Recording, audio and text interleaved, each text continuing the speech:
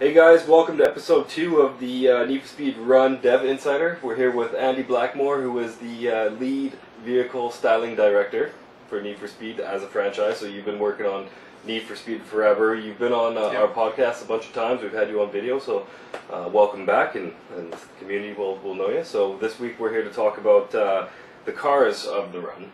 And so far we've revealed, by the time everyone sees this, we've revealed 7.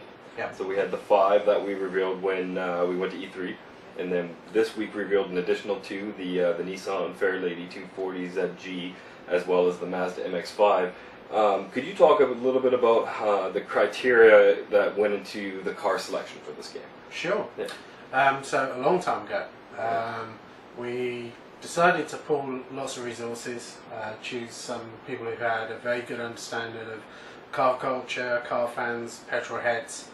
And that included of myself, other people, producers, guys from Speed Hunters, and literally do a cool wall of cars. What was cool, what was relevant in terms of class, in terms of age. So we ended up with a very eclectic mix, and that enables us to have cars that should appeal to different markets, like obviously muscle cars and with classics, like the Nissan 240 ZG for example. And also cars that are very popular. Mazda MX-5 is a perfect example because that's one of the most well-known, affordable sports cars in the world, and marketing proves out that it's known throughout the world. So that we chose cars based on sort of what appeals, what makes somebody interested, their aspirational value. So there's lots of different criteria.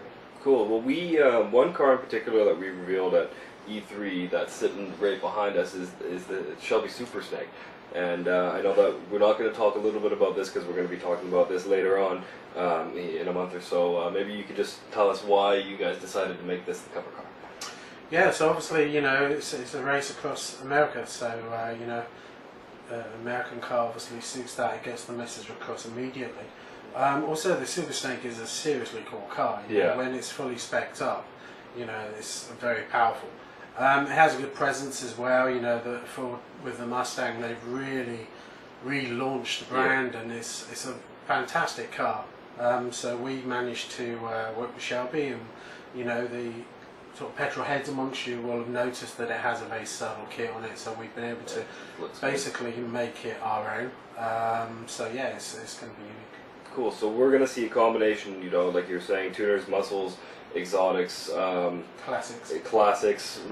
When you start off the run, are you going to be in sort of like some of the lower tier ones, or are you going to start off with a hot car? You're gonna have a selection to choose from. So it's you can as you go through the run and in various modes, if you're interested in muscle or classic, there's going to be options there. So it's cool. It doesn't pigeonhole people. So there's somebody that's playing, let's say in Europe, that has more interest in, I don't know, let's say an exotic or supercar. They'll have options as well.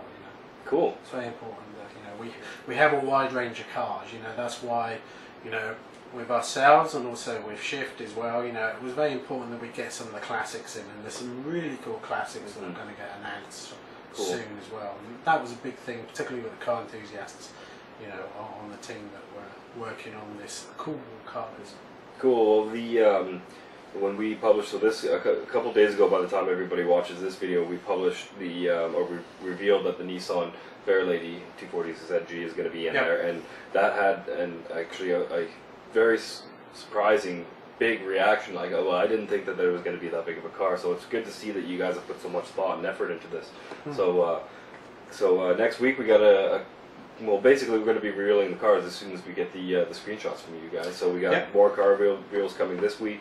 By the time everybody hears this, the Mazda will have gone up on Facebook. So stay tuned, guys. And Andy, we hope to have you on here again sometime very soon. Okay. Thanks, guys.